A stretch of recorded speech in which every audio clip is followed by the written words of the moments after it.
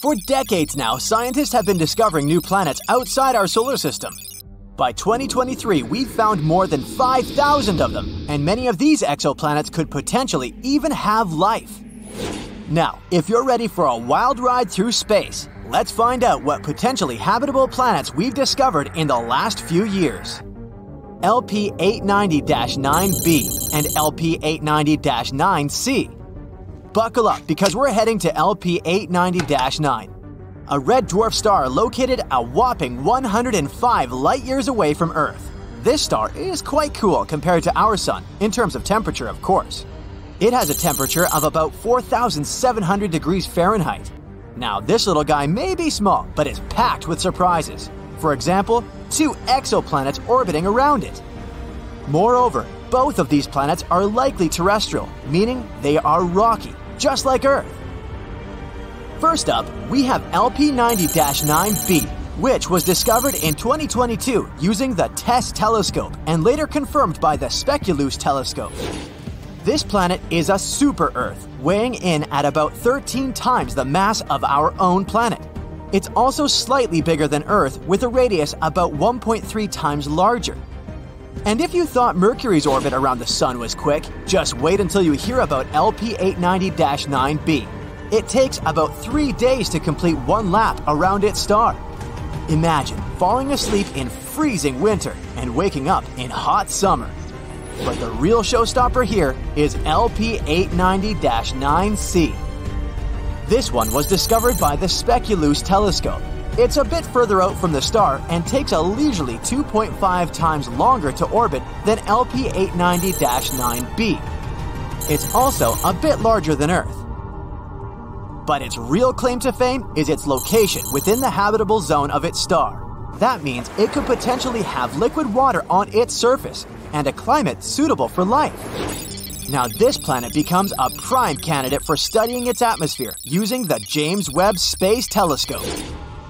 But hold on. It's not all sunshine and rainbows for LP890-9c. It's also really close to its star, meaning it's full of radiation that could potentially make it less habitable. And to top it off, it's tidally locked, just like our moon. That means one side of the planet is always facing the star and is incredibly hot, while the other is always in the dark and really cold. Scientific models suggest that this planet could be more like Venus in terms of its atmosphere and climate. And Venus isn't known for being human-friendly. But despite these challenges, LP890-9c is still a fascinating exoplanet worth studying further. Who knows what secrets it may hold? Let's move on to the next candidates. GJ1002b and GJ1002c. An international team of scientists, led by researchers at the Instituto de Astrofísica de Canarias, has found 2 Earth-like planets just 16 light-years away from our solar system. They both orbit a red dwarf star called GJ1002. Our Sun is a yellow dwarf, which means that GJ1002 is much cooler and fainter than our own Sun. But that's okay. Both planets are very close to its star, so it shouldn't be too cold or dark on them. These planets, called GJ1002b and GJ1002c, are both in the habitability zone of their star, meaning they could potentially support life. Also, both of them have masses similar to that of Earth. GJ1002b is the inner planet and takes about 10 days to orbit its star, while GJ1002c takes a little over 21 days. These planets are great candidates for studying their atmospheres and could even be targets for future missions to search for signs of life. The most important thing is that these 2 planets could potentially support life, and that's pretty cool. Plus, the fact that they're located so close to us means that we might be able to visit them someday. Well, maybe not us personally, but And maybe one day, we'll even find some extraterrestrial life on one of these planets. Now that would be out of this world. But moving on to the next one. Kepler 1649c. Kepler 1649c, also known as the Lost Exoplanet, was rediscovered in 2022 by scientists using data from NASA's Kepler spacecraft. This exoplanet is located about 300 light-years away from Earth and orbits a small, cool star called Kepler 1649. It's about the same size as Earth, and just like the previous ones, it's located in the habitable zone of its star. Initially, the data about this planet was discarded. A special computer program called RoboVetter, written to automatically sift through the volumes of Kepler data, labeled this candidate as a false positive. In other words, the program thought it was just some kind of an error or interference. Fortunately, the researchers double-checked such things, and when rechecking the data, they managed to rescue poor Kepler 1649c. Now we know that this is a terrestrial planet just like Earth, and if it really does contain water, there could even be life there. But don't pack your bags just yet. There are still many unknowns about Kepler 1649c. For example, we don't know what its atmosphere is like or what kind of surface it has. It's also possible that the planet is tidally locked, just like LP 890-9c. That would be, unpleasant. That's why Kepler 1649c is definitely worth further study. Maybe it turns out to be a perfect place for us to set up a vacation home in the future. Just make sure to bring plenty of sunscreen since the planet is pretty close to its star and things could get pretty toasty. Kepler 1638b. This exoplanet is located about 5,000 light-years from Earth in the constellation Cygnus. It's also located in the habitable zone of its star. It was discovered in 2020 by the Kepler spacecraft through the process called transiting. They basically take a bunch of photos of the star at different times. After that, the programs analyze these photos and look for small spots and dots on them. These tiny dips in brightness may mean that a planet was passing by the star. Kepler 1638b is a bit of an oddball compared to most exoplanets we've found so far. It's about 4 times the mass of Earth and has a radius about 2 times that of Earth, making it a super-Earth exoplanet. Its orbital period is about 260 days, which is quite close to our Earth, and that's great! Finally, at least somewhere, winter and summer will flow normally. Kepler 1638b could have some liquid water there. That's why it's also a good candidate for further study, to see if it could potentially support life. Let's hope that we'll find out more about this planet in the future. And finally, the last one. Kepler 438b. Kepler 438b is an exoplanet located approximately 640 light-years away from Earth in the constellation Lyra. It was discovered in 2015 by the Kepler Space Telescope. One of the most interesting things about Kepler 438b is its size and location. It's about the same size as Earth and also orbits within the habitable zone of its star. But there are a few catches. For one, Kepler 438b orbits around a red dwarf star, which are known for their high levels of solar radiation and flare-ups. This could make the surface of the planet too hostile for life as we know it. In addition, Kepler 438b has a much shorter year, only around 35 Earth days long. This could lead to extreme temperature fluctuations on the planet's surface, but maybe it's home to some hardy extraterrestrial life forms that have adapted to its unique conditions. Or maybe not. Either way, it's definitely worth keeping an eye on. This is a small list of exoplanets that we've discovered in recent years. Now, with the use of new technologies, we'll be able to find new exoplanets much more often. Let's hope that at least a few of them will really be inhabited. The only life that we are certain about so far in the entire universe is on planet Earth. Whether that life is intelligent is, let's say, arguable. But anyway, it's not surprising that we're tirelessly searching for life on other planets. So far, they've discovered more than 4,000 of them. But what's even cooler, NASA has compiled a new list of 24 planets that aren't just Earth-like, they're better. The conditions on them are so good that they're more comfortable than on our planet. So let's examine some of them. KOI 5715.01. Let's be coy, shall we? This wonderful planet is in the constellation Cygnus. And why is it so wonderful? Well, our Sun is a yellow dwarf. And sorry, Sun, even though you're not bad at supporting life, there are some stars that can do it better. Nothing personal. The planet Koi 5715.01 orbits near an orange dwarf. Orange dwarfs are stars slightly smaller than our Sun and have a little lower luminosity. Did you like the alliteration there? Anyway, don't worry, it doesn't mean we're going to live in complete darkness. In fact, if the planet is found closer to the Sun and it has a thicker atmosphere, it may even be lighter and more colorful than on Earth. Now, our Sun has a very short lifespan. Right now, it has 7 to 8 billion years left to live, a little longer than Earth's age. But orange dwarfs can live from 45 to 70 billion years. This is great not only because we'll be able to hang out on this planet longer, but also because the planets around these stars have more time to form life. Now, ideally, we would need to find a planet next to an orange dwarf that is about 7 billion years old. It's very likely there will be at least some organisms there. Koi 5715.01 is about 5.5 billion years old. Yeah, it may not seem mature enough, but that's okay, neither do I. Our Earth is a billion years younger, and that didn't stop us. The planet is quite close to its star and is in a habitable zone. 1 year there lasts 190 days. Imagine going to elementary school and already getting a driver's license. It's almost 2 times larger than the Earth. The average temperature there is 52 degrees Fahrenheit, which is slightly less than ours, 57. But it mostly feels warmer there because strong gravity helps it hold on to heat in the atmosphere longer. It's a little too far away though, like 3,000 light-years from Earth, which is about 18 quadrillion miles.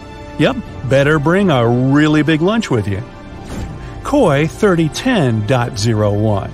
This planet is found next to the star Koi 2010. This planet sounds like a very pleasant world. The average temperature on this planet is 67 degrees, so a little warmer than ours, but that's a good thing.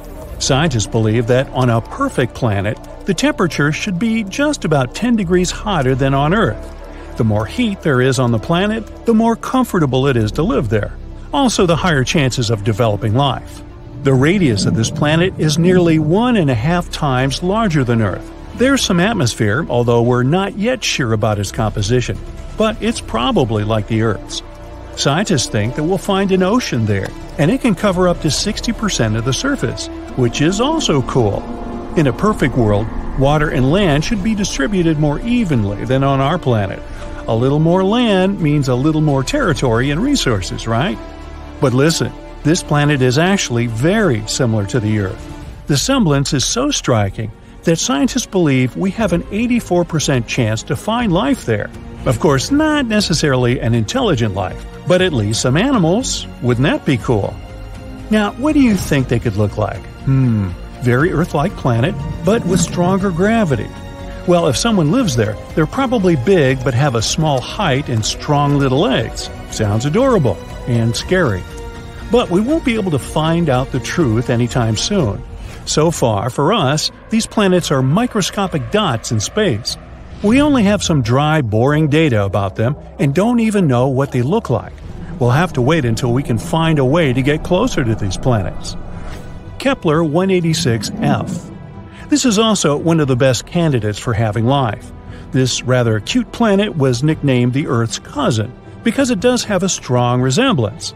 Anyway, these two planets are like sisters, not twins. Kepler 186f rotates near a red dwarf. Red dwarfs are stars even dimmer and smaller than orange dwarfs. Yeah, they'll also live for a very, very long time, but their luminosity is also quite low. However, Kepler 186f is closer to its star than we're to our Sun, so it shouldn't be too dark there. Well, at least not night-like dark. The sky on this planet is sure to be an unusual shade of red, like sunsets on Earth. What do you think? Would you like to live on a planet with an eternal sunset? The size of this planet is about the same as Earth. Not bad, not perfect. Why so? Because the coolest planets are those that are bigger than Earth and have stronger gravity. Now you'll probably say, but wouldn't it be harder to walk there and even harder to get out of bed on Monday? Of course. But on the other hand, This planet will pull the atmosphere better. The atmosphere will be thicker and denser. This means more protection from the scary space stuff, more oxygen, and more heat. Not to mention the fact that the bigger planets have more space to settle. Awesome, right? But, of course, the Earth's size is also an excellent choice. Another cool fact is that the tilt of Kepler 186f is about the same as ours. It means that there should be stable seasons and a normal day-night cycle. Do you know how important the tilt of the planet is? Let's look at Mars. Mars is also, in fact, found in the habitable zone of our Sun. But its tilt is very unstable, and as a result, the entire ocean that could have been on it once now completely dried up. Today, it's just a red desert, and there's no life there. At least not as far as we know, but you see how important these tiny details are? This planet is also quite far away from us, 490 light-years. That's about 3 quadrillion miles. So yeah, we're just going to keep waiting for intergalactic travel. Kepler 62e and 62f. These planets were called the most Earth-like before we discovered Kepler 186f. They're very comparable to our home. Kepler 62e is about 1.5 times larger than Earth, and Kepler 62f is just slightly smaller than that. They're located in the constellation Lyra, which is about 1,200 light-years away from us. They both also orbit a red dwarf. 1 year on Kepler 62e lasts about 122 days, even less than on that first planet we talked about. Scientists believe that both 62e and 62f are sort of water worlds, warm places mostly, or even completely covered with water. If there is land there, it's probably just some islands. A world consisting entirely of islands. A fantasy dream for some, think Hawaii, and a nightmare for others, think Megalodon. But if you're a fan of ancient marine animals, just imagine how gigantic they could be there. Still, there are many things we don't know about this planet. Does it have a surface? What about its composition, density? One day, maybe we'll be able to answer these questions. And so, that's it for the super-Earths. Of course, the original list is much longer, and you can go check it out on the internet. Now, the best thing about all this is that these are planets that are better than the Earth. But we also know thousands of other exoplanets that are just close enough to ours. And the odds are, a few of them have at least some form of life. But they're very, very far away, so we have no way to check it out right now. Perhaps, down the road, we'll find some cool creatures on many of them. Hop on! I've prepared a tour around Earth's fellow planets. Let's start with Mercury, the smallest planet in the solar system. During the day, the temperature on the surface of this planet can reach 800 degrees Fahrenheit, and during the night, it can drop to negative 290 degrees Fahrenheit. The temperatures here are so extreme because the planet has no atmosphere. Instead of it, Mercury has a thin exosphere. That's one of the reasons why Mercury is not habitable. The temperatures and solar radiation are too extreme for any organism to survive there. Now let's imagine there's a way to live on Mercury. Then what would life there look like? Mercury's surface resembles that of the Moon. Over time, meteorites left lots of marks on it. Unlike the Moon's surface, Mercury is grayish-brown. Now look up. The Sun on Mercury would appear almost 3 times as large as it does on Earth. The sunlight would be almost 7 times brighter. I wonder what type of sunglasses people would wear if we lived there. Can life appear on this planet in the future? Don't get your hopes up, it's very unlikely. Now, how about landing on Venus? You might think the hottest planet in our solar system is Mercury, since it's the closest to the Sun. But, in reality, this title goes to Venus. What is it that makes Venus boil? The biggest reason is its atmosphere. It's made up almost entirely of carbon dioxide. The atmosphere is so thick that it leads to the planet warming up non-stop. Basically, the gases in the atmosphere prevent thermal radiation from leaving Venus. So, the planet simply can't cool down. The water on its surface constantly turns into vapor. If the surface of Venus was food, then its atmosphere would be the microwave. That's why the temperatures in this world can go up to 870 degrees Fahrenheit. What would it be like to live on Venus? On Earth, seasons change because of the planet's tilt. But Venus doesn't experience any significant changes throughout the year. Things are pretty constant at night and during the day too. And what about the view of the sky? The clouds on Venus appear yellow or bright white. They're mostly made of poisonous sulfuric acid, but then why does Venus appear reddish-orange when you look at it from Earth? Talking about the true colors of planets can be a tricky business. The hue of a space body might be different when you look at it from another planet. If we traveled all the way to Venus, a reddish-brown surface would welcome us. The molecules of carbon dioxide and sulfuric acid block sunlight coming into Venus's surface, hence the reddish-orange color of the planet. Oh, and did you know that Venus is often called Earth's twin? Both planets are nearly equal in size. Both have relatively young surfaces and thick atmospheres with clouds. Plus, the orbit of Venus is also the closest to Earth. That might raise a question about the possibility of life on Venus. I'm sorry to break the news, but nope. Venus is not habitable. The next destination is Mars. Unlike Venus, Mars has seasons due to the planet's tilt on its axis. It also has a secondary seasonal effect caused by its highly elliptical orbit. The southern hemisphere has colder winters and hotter summers than those in the northern hemisphere. The average temperature on Mars is negative 80 degrees Fahrenheit. But temperatures can also range from the poles to the equator, and they can change very dramatically within a single week. Still, not that bad compared to the previous two planets, huh? Is Mars habitable? The number one thing a living organism should worry about here is space radiation. Earth has a magnetic field and a thick atmosphere to protect its surface from radiation. Mars has neither. The planet's gravity is 1/3 of Earth's. So, weaker gravity and a thinner atmosphere make it harder for any living being to survive on the red planet.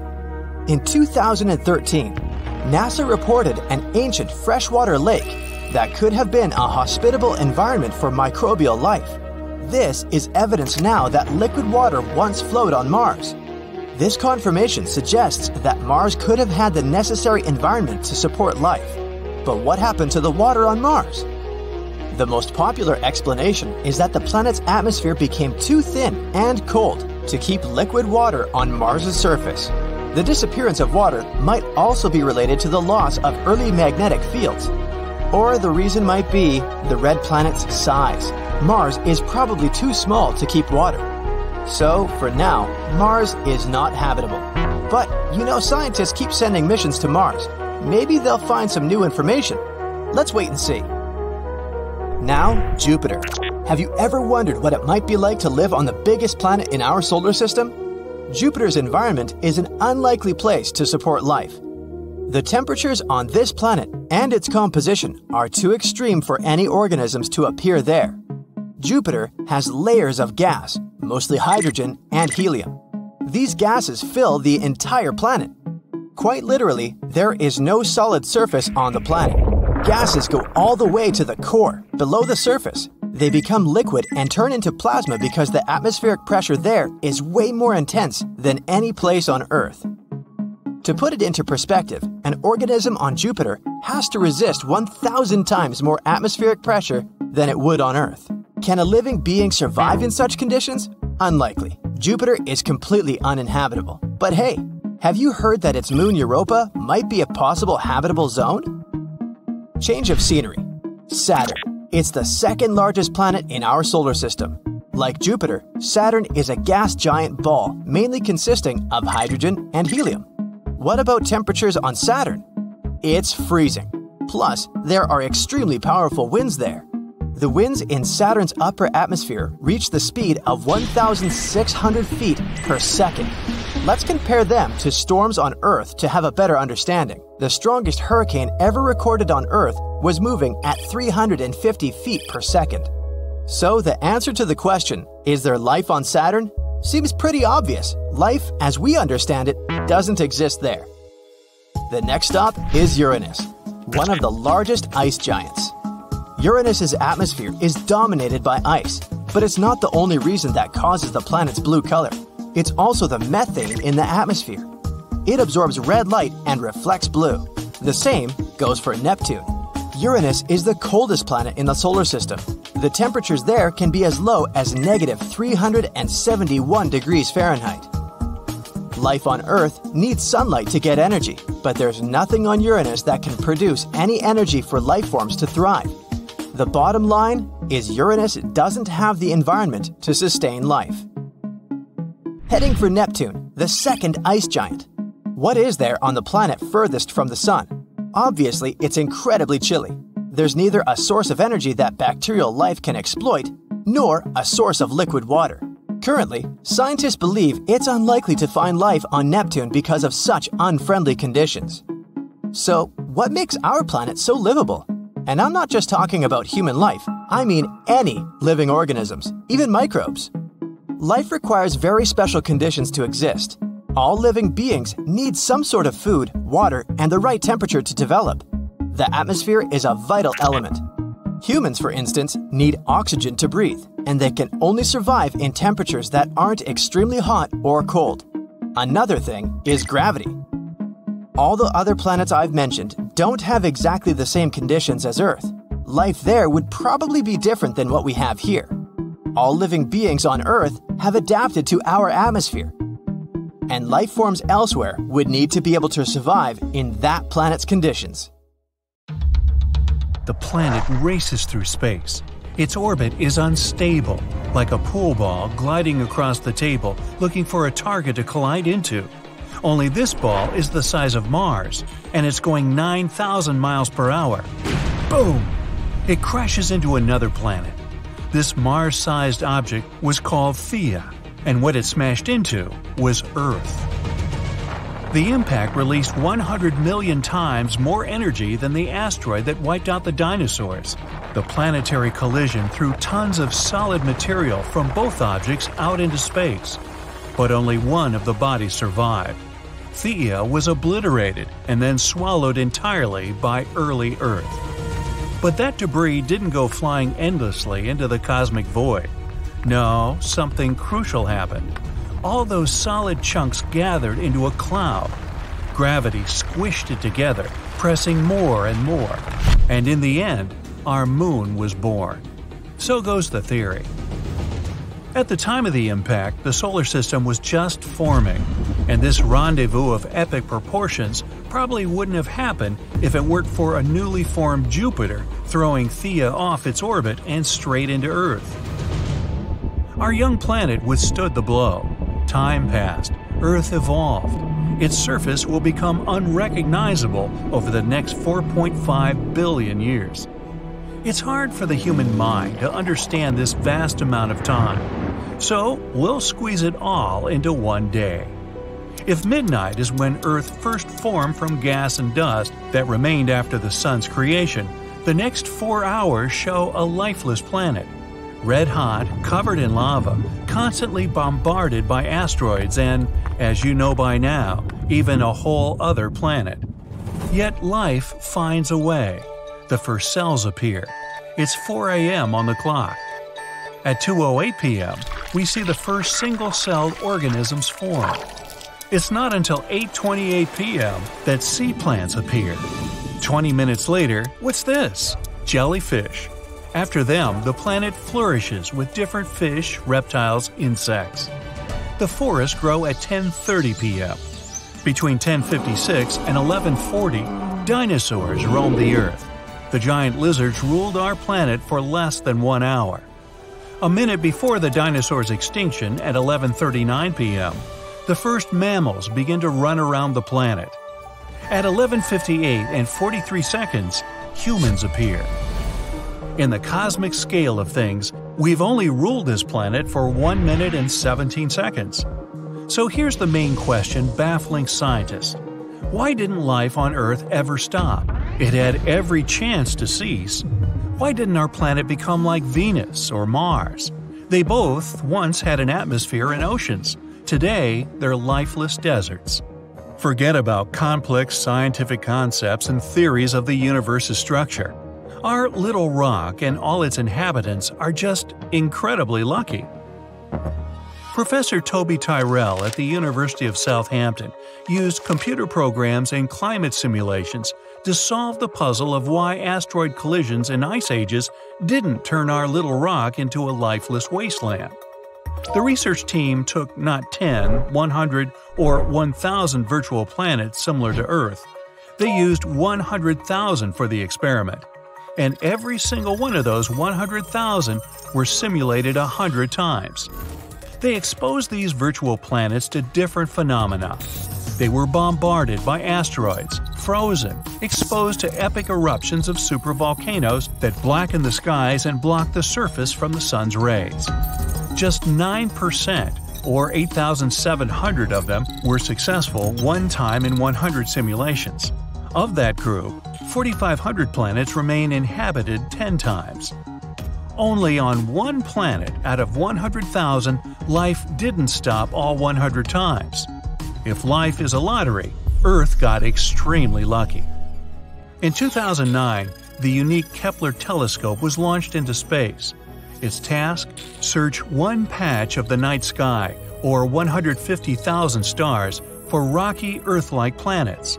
Over 9 years in service, it ended up surveying more than 500,000 stars. In all that time, with all those observations over nearly a decade, Kepler discovered 2,600 possible Earth-like planets. The weird thing is, most of them are a type you can't find in our own solar system. They're something between the size of Earth and Neptune. But back to the real Earth.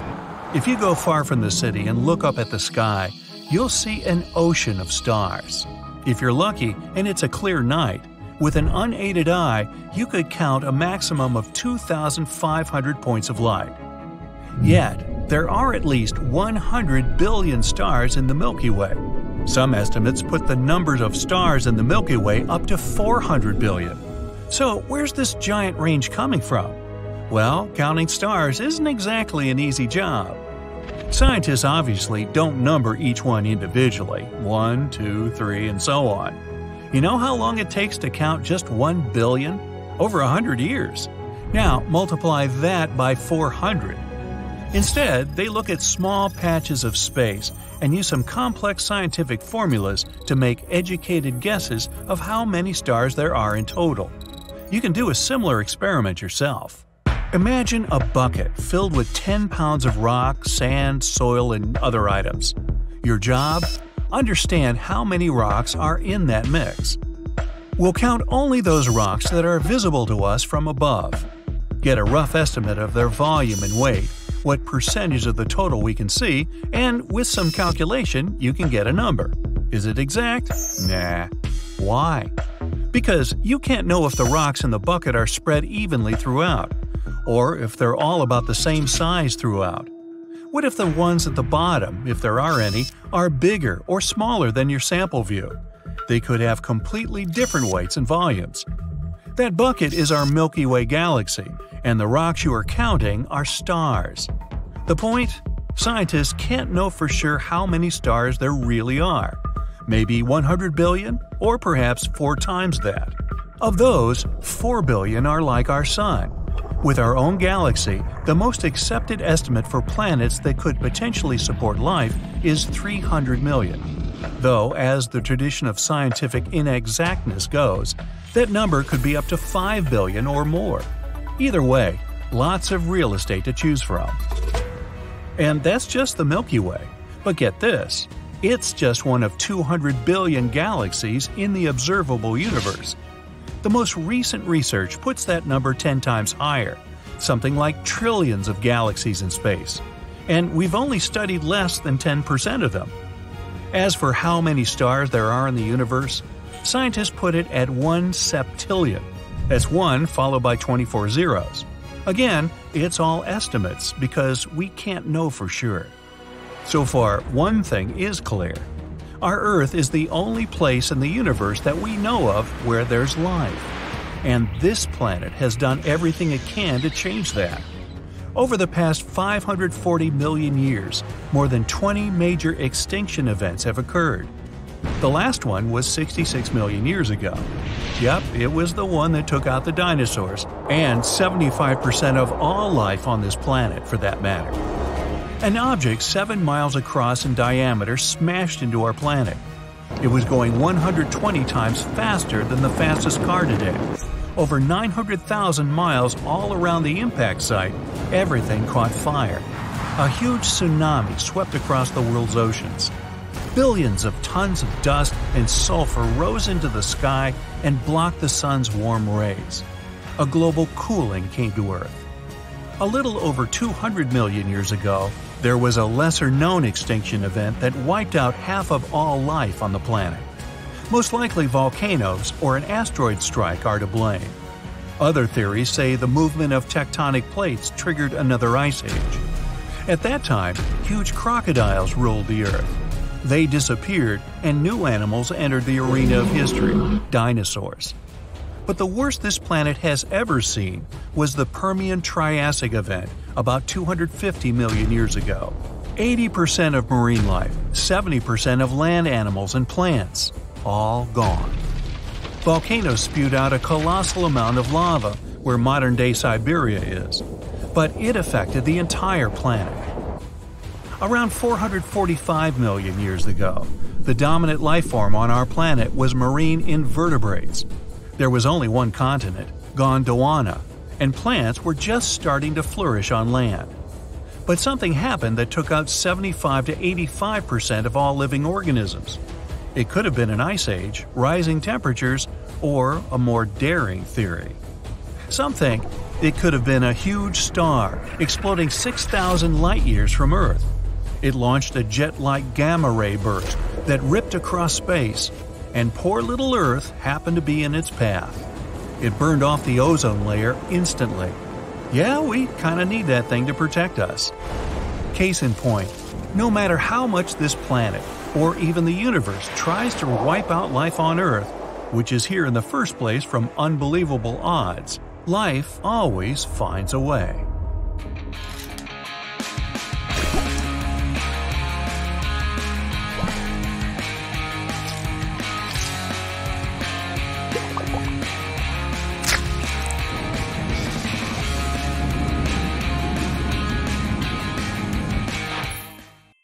Mercury gets a bad rap for always being hot, but that's not entirely true.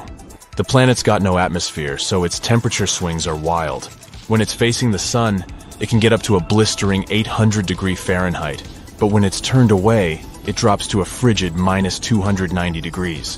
The reason for this is that Earth has a cozy atmosphere that keeps our temps in check. Mercury doesn't have that luxury, so it's at the mercy of the sun's rays. But despite all that, Mercury's still worth checking out. It's close to the sun, which makes it a prime spot for studying how solar radiation affects planets.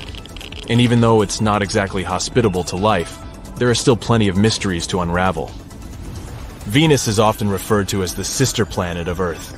Yeah, many people believe that it's this beautiful and lush planet, just like our home. But boy are they wrong. In reality, Venus is a total diva. She's got this thick atmosphere that traps heat and causes surface temperatures to reach up to a scorching 864 degrees Fahrenheit. I mean, I get it.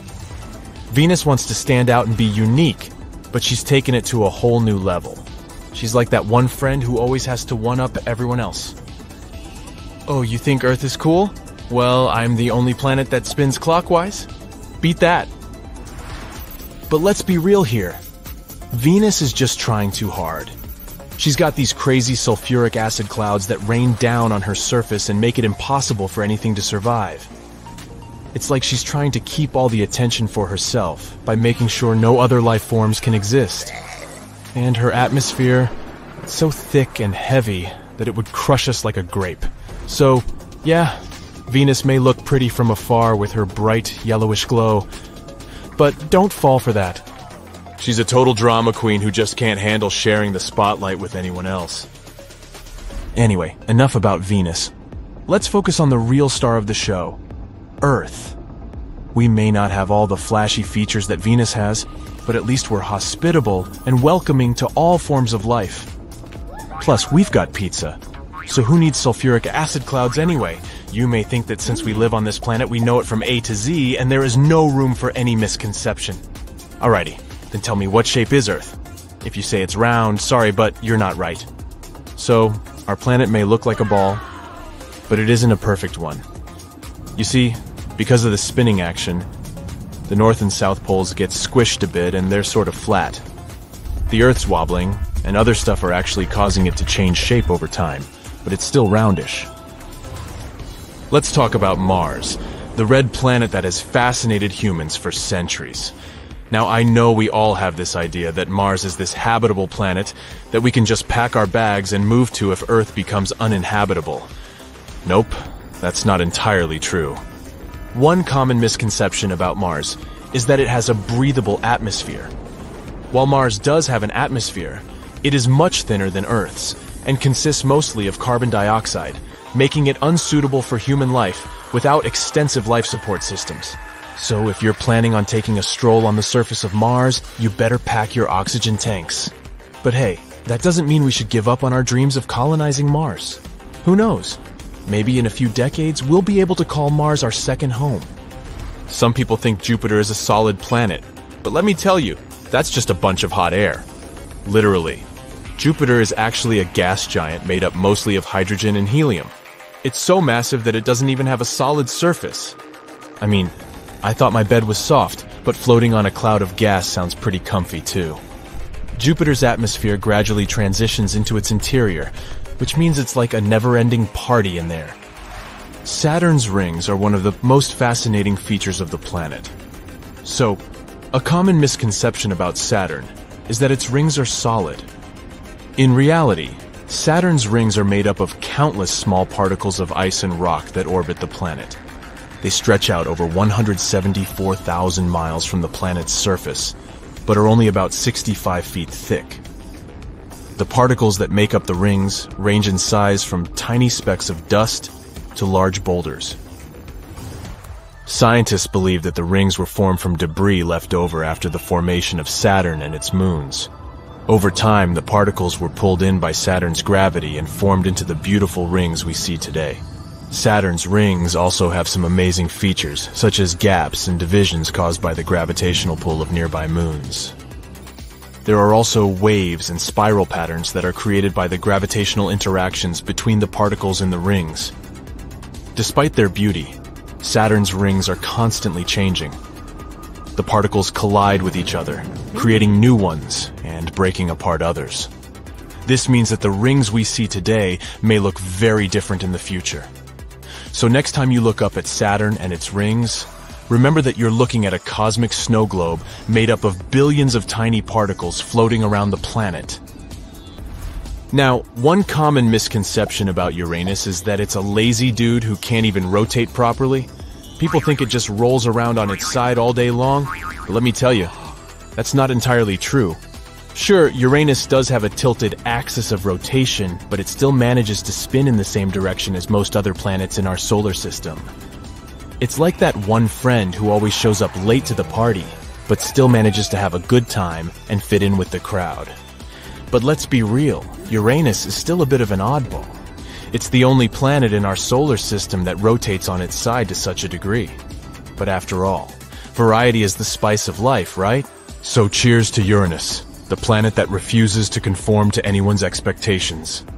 Ugh, I wish I had the guts to be like this. Have you ever heard someone say that Neptune is just a blue version of Jupiter or Saturn? Well, let me tell you, that's like saying a banana is just a yellow version of a cucumber. It's not even close. Sure, Neptune and its gas giant buddies share some similarities, but Neptune stands out in the crowd with its beautiful blue hue. It's all thanks to the methane chilling in its atmosphere. By the way, did you know that it's the farthest planet from the Sun?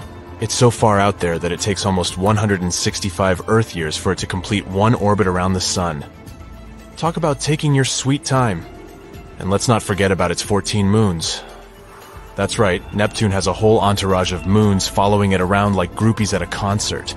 Maybe they're hoping to catch a glimpse of Neptune's famous blue glow. So next time someone tries to tell you that Neptune is just a knockoff version of Jupiter or Saturn, you can confidently correct them and say, "Excuse me, but Neptune is its own unique gas giant with a fancy blue vibe." Did you know that Pluto isn't actually considered a planet anymore?